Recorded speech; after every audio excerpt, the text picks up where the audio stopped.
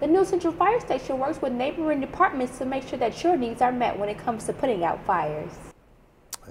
A full-service fire department with full-time firefighters, but we also employ part-time paramedic firefighters who work a 12-hour or 24-hour shift a week. So that's how we supplement our personnel. May 13th, we have a lieutenant retiring, and we've had two firefighters leave to go to other departments for various reasons.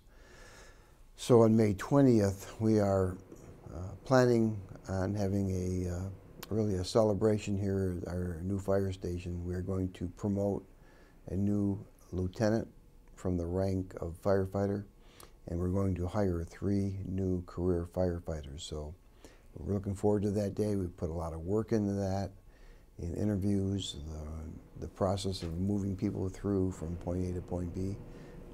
Looking forward to May 20th. This station, in my opinion, is a gift from the community to the fire service, and we expect to repay that. We think our response times will be better from this location. In Meridian Township, Alexis Howell, Home TV.